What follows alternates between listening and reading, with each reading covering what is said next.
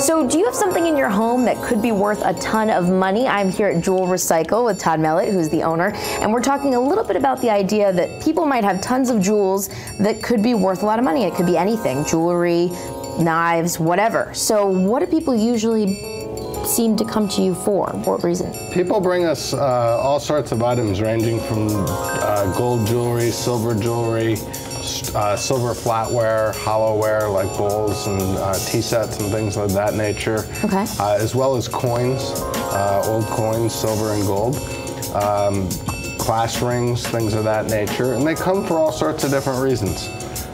Some people come because they've inherited a piece of jewelry or some jewelry that they just don't need, or flatware. People come to us because of divorce and separation and the sort of bad karma associated with their ex-jewelry. You know how that goes, yeah. And then what about older people, like when you're elderly and maybe you're retiring, moving into a retirement home? Yeah, that's another thing that brings people here, is when they're downsizing and changing their lifestyle, they may not need that flatware anymore. They're not going to be entertaining at a senior center.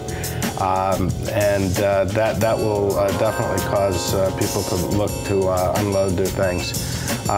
People bring in a lot of broken and damaged jewelry that they've just been collecting in their jewelry box. So even broken jewelry could be worth something. If you got a piece, you know, you don't think it's worth anything, but the value of it is still there. Absolutely, and it can be out of style. It could be an individual earring.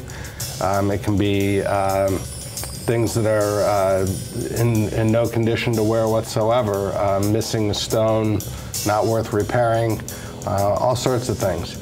And some people come just because they need a little extra cash and they recognize that what they have laying around the house isn't doing them any good that way. Right. So you got to cash it in and find out what it might be worth. Yes, and when they come here, we x-ray everything using the state-of-the-art technology here.